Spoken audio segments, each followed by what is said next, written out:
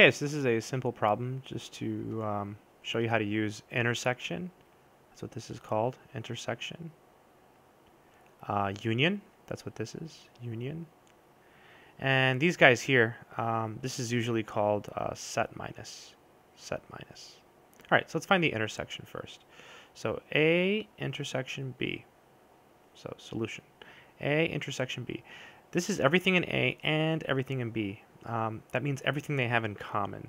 So in this case, looks like they don't have A in common, but they have B, C, and D. B, C, and D are both in A and in B, so that's just going to be B, C, D. So that part is done. Right, so it's the only things they have in common, right? So you see little a is in capital A, but it's not in B, so we don't include that.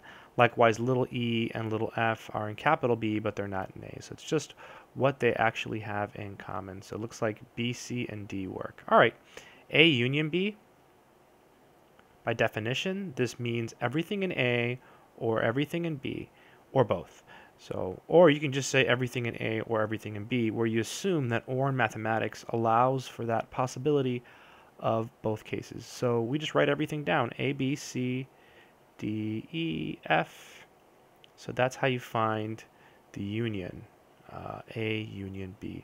Let's look at A set minus B. So this is everything in A but not in B. Well, we know B, C, D are both in A and B, so the only thing in A that is not in B is little a. So A set minus B is just the set containing little a. All right, now let's look at B set minus A.